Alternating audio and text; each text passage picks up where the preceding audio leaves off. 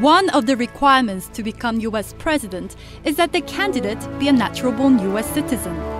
Barack Obama almost didn't make that one, having a father from Kenya and spending much of his early childhood in Indonesia. That's the heart of what gives America's 44th president an unusual profile among the country's chief executives. Barack Obama, whose first name means blessed by God in Arabic, was born on August 4, 1961 in Hawaii, son of Barack Obama Sr. from Kenya and Ann Dunham from the state of Kansas in the American heartland. Obama's parents later divorced when he was 2 years old.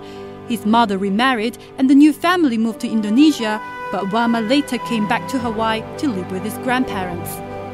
In his memoir, Dreams from My Father, Obama said his mother taught him the values of empathy and service, while his grandmother instilled in him Midwestern values and a hard work ethic.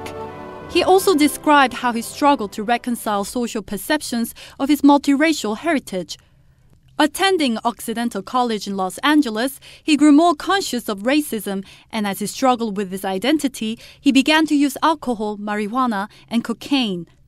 One of his early life-defining decisions came when he moved to New York to major in political science at Columbia University. Graduating in 1983, Obama then moved to Chicago, where he became a community organizer with a church-related group dedicated to improving conditions in poor neighborhoods. It was there where he came to believe it would take changes in law and politics to improve people's lives.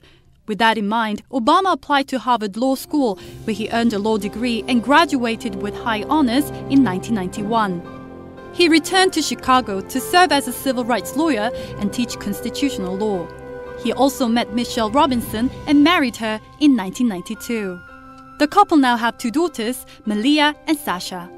His advocacy work led him to run for the Illinois State Senate, where he served for 8 years. And in 2004, he became the 5th African American to gain a seat in the US Senate. Obama announced his candidacy for the 2008 presidential election in Springfield, Illinois in February 2007, launching him into one of the longest presidential election battles in US history. I won't be a perfect president, but I can promise you this. I'll always tell you what I think. I'll always tell you where I stand. I'll be honest with you about the challenges we face as a nation. And most importantly, I will spend every day working hard to make your lives better. I will think about you when I'm in the White House. 김나리, 아리랑 뉴스.